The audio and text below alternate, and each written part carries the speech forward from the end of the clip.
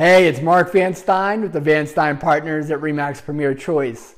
What inspection should you do when you purchase a property, and how much do they cost? The inspection period is one of the most important parts of the purchase contract. This time period allows the buyer to do any types of inspection on the property that they wish. So, what inspection should a buyer do when they purchase a property?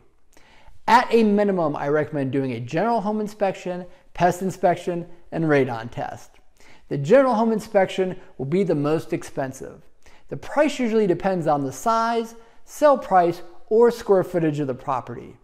Expect to pay between $350 and $600 for the home inspection. This cost can increase with larger homes. The pricing on pest inspections and radon tests is pretty standard across the board. Pest inspections run between $65 and $75, and radon tests between $125 and $150. Other types of testing can or should be done depending on the age and type of property. These include mold testing, pool inspections, sewer scopes, chimney inspections, and foundation evaluations. Some of these are covered by the general home inspection, but if the inspector identifies a specific issue that needs further evaluation, they may recommend you bring in a specialty company or a contractor. You can see the cost for these inspections can escalate quickly.